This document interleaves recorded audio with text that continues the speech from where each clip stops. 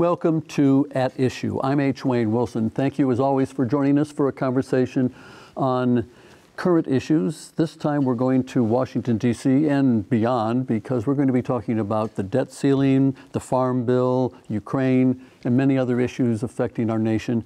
And we're very pleased to have with us the recently elected Congressman representing the 17th District, Democrat Congressman Eric Sorensen. Congressman, thank you for being with us. Thank you for the invitation, H. It's good to be with you. The Congressman has a very busy schedule, so he is in Washington, D.C., so we thank you for carving out a little bit of time to tape this. Let's start first, before we get into the issues. You've been in Congress for a touch over 4 months now. Do you have a sense as to the difference you feel for what Congress is doing and what your expectations were of Congress prior to entering Congress? Yeah, I think, the expectations were difficult going into this, because I had questioned, whether or not, do people have to, have this political background in order to succeed in Congress? Instead, looking back on it, I believe we need more people that will come to Congress with that background of service, understand what the value of service is. And for me, I worked for a TV station in Rockford in the Quad Cities for nearly 20 years. And so through the hard work of proving that the information that I could give to my community was fair and truthful and accurate, I earned the trust of the people. But now that I'm in Congress, I realize that some of the best members of Congress, they don't come with a political pedigree. They don't come to Congress with wealth. They come with life experience. To be able to serve in Congress alongside a pediatrician who wants to help, get more access to health care, to work with teachers in Congress. We have a member of the freshman class who she and her husband own an auto mechanic facility in Washington State. And now there's a meteorologist, somebody who has spent their life trying to make sense of a complex issue such that that our communities understand their place. And yet, with that in mind, at least the public perception is that when you get to Congress, you're a Democrat, so you fall under the leadership of the Democrats, and a Republican would fall under the leadership of McCarthy. And so we see, at least on the major issues, we see this partisan divide. How does that concern you? Mm-hmm. Well, the fact that our politics is getting more and more polarized these days, that concerns me greatly. And I look back at my neighborhood, and I look back a lot, and I think about the neighbors that live on my street. We come from different backgrounds. We have different politics. We know who's had a Biden sign in their front yard or who had a Trump sign in their front yard. But I'll tell you what, I know that in my neighborhood, on my street, the Republicans that I know, they had an Eric Sorensen sign in their front yard. We need to get back to the politics of neighborhoods, talking about our values instead of talking about politics. And I will tell you that I am so grateful every day that I get to represent this district without having that intermediate step of being bombarded with politics. And here's a case example, is when I got to Congress to orientation last year, after I was elected, I chose to sit down across the table from the people that I didn't recognize. Now, those turned out to be the Republicans that had just been elected. And when they found out that I had a background in meteorology, that I believe that, when we talk about the climate crisis, that we have to talk about the science and how the science can move us forward. I created the friendships. And I will call them friendships because, on my iPhone, I get texts almost every day from a new member of Congress on the other side of the aisle. And so, I think we need to make sure that we are solving the problems that way. And that may make me a little bit different than most. Congressman, you mentioned climate change. Let's talk a little bit about that. Is there any discussion at all on Capitol Hill about doing something to reduce CO2 emissions, et cetera? And we may go to the pipeline situation. We have some CO2 pipelines that are coming through West Central Illinois, et cetera. What do you see happening there? Yeah, I've met with executives at companies like Ameren, how we can make sure that we are moving toward electric generation that isn't going to have an impact on our climate. Also, we've been having extensive conversations here on Capitol Hill concerning permitting reform, such that we can, in a way to fast track the ability for us to build the electric power lines of the future. I look back and I'm inspired by some of the things that, that we've already done in the past. When you look at the interstate highway system, that was largely built in about 30 years. When you look at the interstate pipeline system that we have, that was built in 30 years. When you look at telephones and even rural electrification, these were all done in short order. We need to make sure that as we accelerate in our response to climate, that it's going to have immediate impact. And so that's why I'm working with those union pipe fitters. I'm in the business of making sure that we're moving forward in a way that is going to have a positive impact on our kids, and our kids are going to determine their success is going to be determined by how we act. Congressman, much of your district is rural, a lot of farmers in your district. So the Farm Bill, which is authorized every 5 years, expires September 30th. We need to renew it. It's been renewed 78 times since 1960, so this is not new turf. What are the issues surrounding the Farm Bill? And then before you answer, let me preface for the audience that the Farm Bill isn't just for farms. A good portion of it, in fact, a majority of it, is SNAP program, the nutrition program. Republicans have suggested with regard to the SNAP program that the age for seeking employment be raised to 55 in order to qualify for this, and also that states are allowed to exempt those people from that 50, what is currently the 50-year age. What's your take on where the farm reauthorization bill is right now?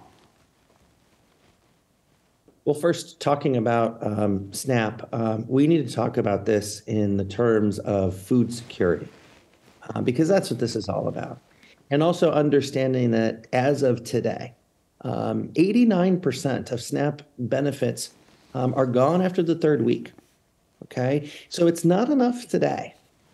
And so what concerns me is the fact that we are conflating the debt ceiling with the budget. And I think these have to be two different discussions, but we need to make sure that our families have food security and that those benefits remain and they're not slashed, because those have real impact on real people.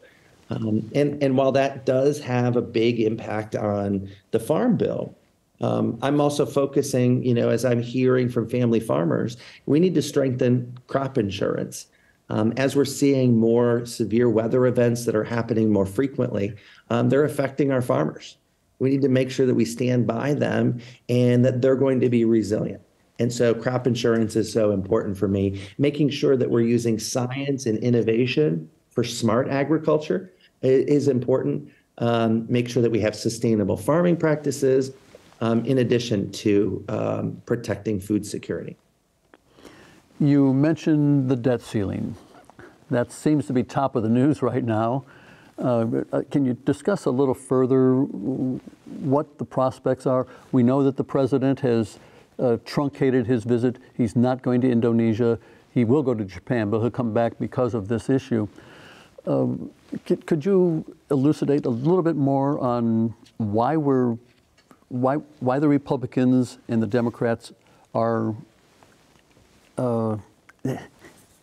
not cooperating? It appears they're not cooperating, and as you mentioned, the Republicans have tied the restrictions in the budget to raising the debt ceiling. Yeah, I mean, maybe I'm an eternal optimist here, but I think the discussions that are going on between leadership in the Democratic Party, also the Republican Party, and the president are going to get us to an agreement. But look, I think the bottom line here is defaulting on our national debt should never be an option. We have to put that clearly. Look what the rest of the world is going to think. What are they going to think if we don't pay our bills? If we're willing to take money, but then say at the end, I'm not going to pay that back. I'll tell you, I'm going to be honest with you. I've got credit card debt. I've got that bill that comes due every month, and it's really hard to look at that number. But you know what? I have to pay it because it's my obligation. And so we have an obligation to pay our debt. And especially looking back at the previous presidential administration that made all of these cuts, to the tunes of hundreds of billions of dollars and trillions of dollars that we're paying for today. We've got to make sure that our word is good. And so also understanding that for people back home, that defaulting on our debt will have immediate ramification. It's making sure that we're doing what's right here in Washington, such that Social Security, those that get those Social Security payments that they're required to live, that you continue to get those. Making sure that our veterans are taken care of, because that's what's at issue here. It's Medicare. I mean, all of these things are in play because the Republicans want to use this as a political leveraging tool, and it shouldn't be used that way. Not only is it an economic issue for this nation, but it would harm the standing of the U.S. dollar globally, because already we know that China is trying to supplant the dollar as the global currency with the yuan. So this is not just about the United States economy. Correct. I mean, it's where will our place be on the world stage?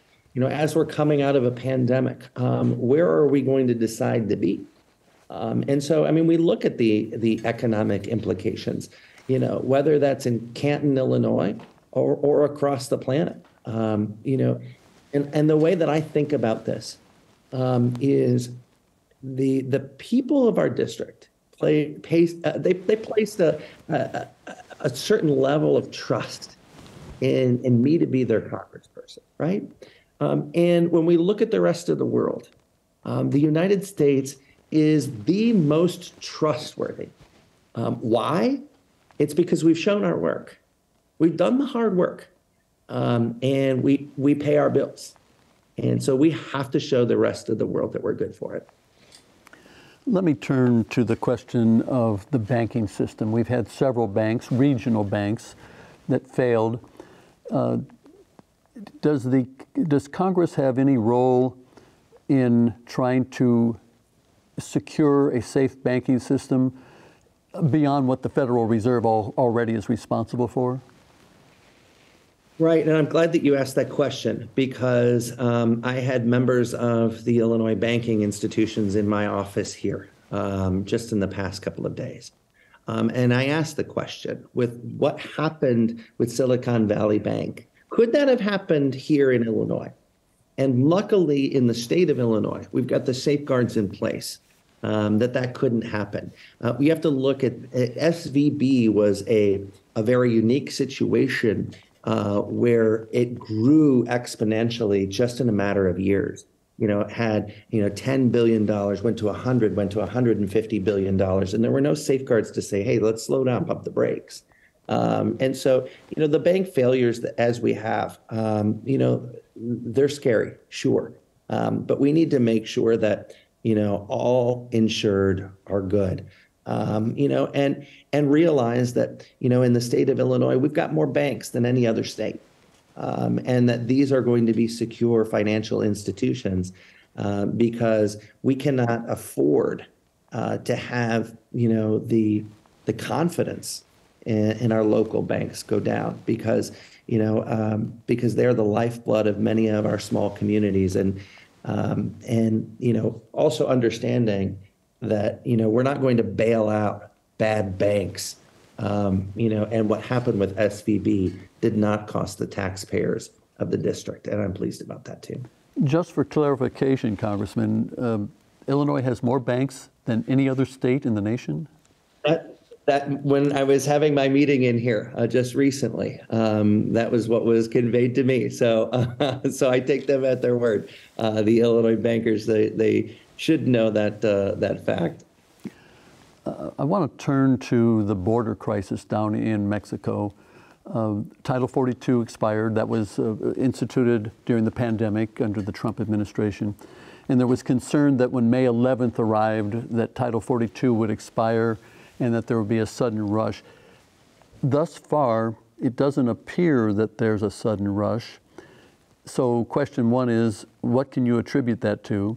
Question two is, there is a caravan of women with children, not necessarily men, women with children coming from Honduras, Guatemala. And then question three with regard to that is, you have introduced a couple of amendments, the Border Patrol one to add more Border Patrol and the fentanyl bill amendment. So could you give us an overview of the border crisis? Right. And it is a border crisis. We need to make sure that our border is secure. When we look at, again, how this situation was being made and politicized over the past few weeks, so many residents, you'd turn on Fox News Channel and it would be that we were going to be inundated, by refugees. And that never happened. That was an inaccurate forecast because they didn't have good data. And so it's understanding that we have a problem at the border. How do we solve that problem? And right now, the extremists on the other side, they don't want to solve this problem because they realize it's really good for them politically to run campaigns on.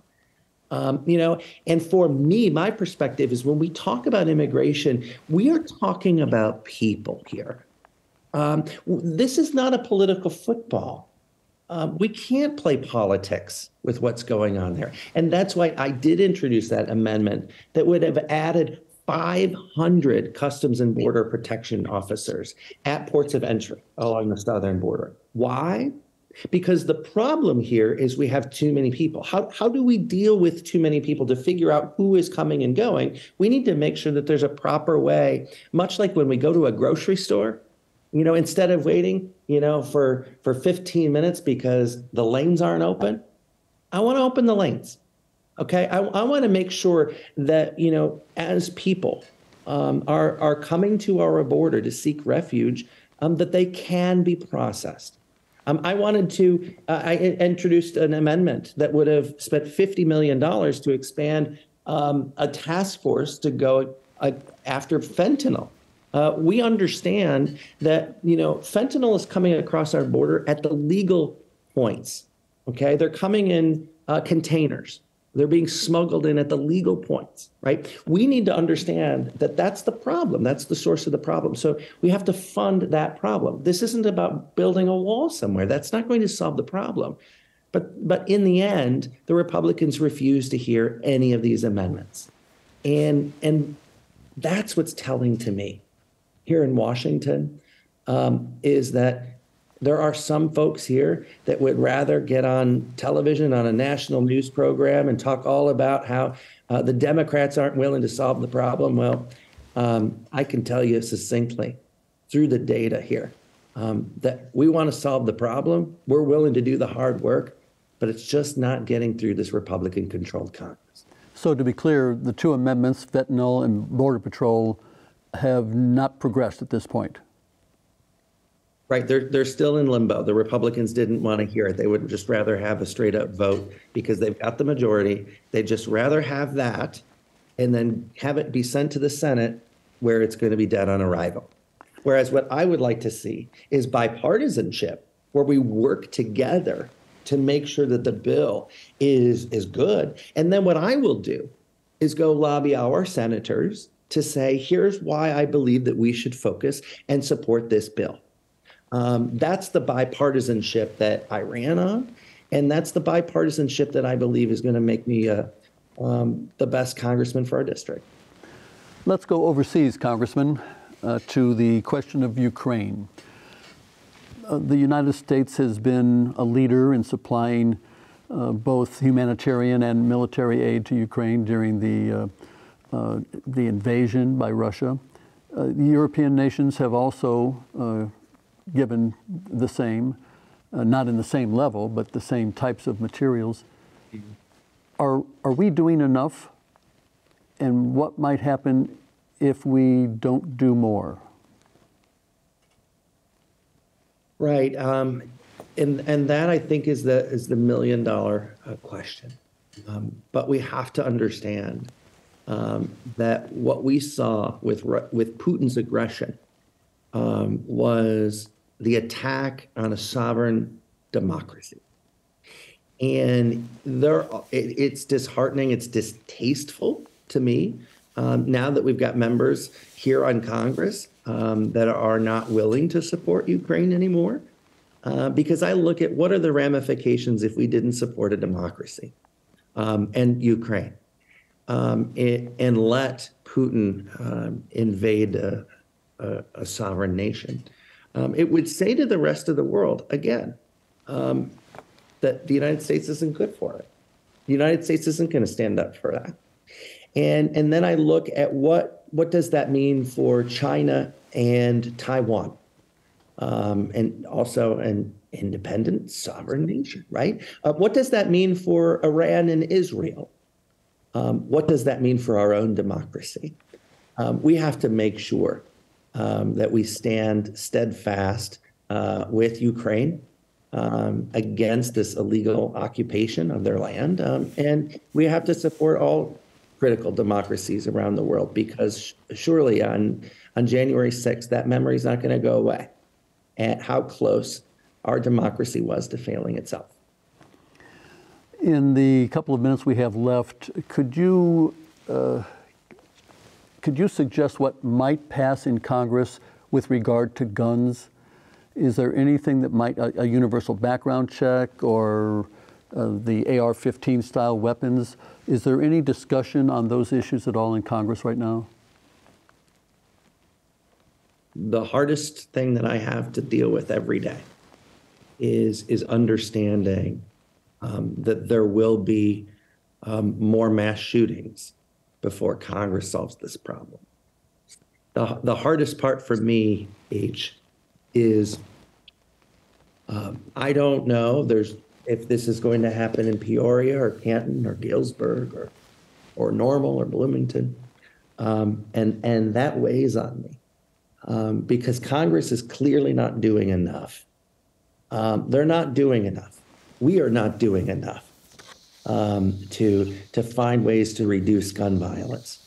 How on earth is it today that I need a fingerprint to open up my iPhone, but a gun on the street doesn't need a fingerprint of its owner in order to shoot? What would that mean if a kid couldn't pick up a gun and fire it? Why can't we utilize technology so that each round has a serial number on the inside so that ballistics can find out who shot a firearm and committed crime? And then finally, I will say, why in God's green earth Do we need weapons of war on our streets? We need to do more. And unfortunately, this should drive people to understand who they need to support, who they need to vote for, because we need to make sure that that the people get to Congress, so that if it doesn't happen here in the 118th Congress, in the 119th Congress, we can get the job done. Congressman, thank you so much. There's so many other issues we need to discuss, but we appreciate your spending the last half hour with us, and we'll allow you to get back to the business of governing. Thank you for being with us on that issue. Thank you, H.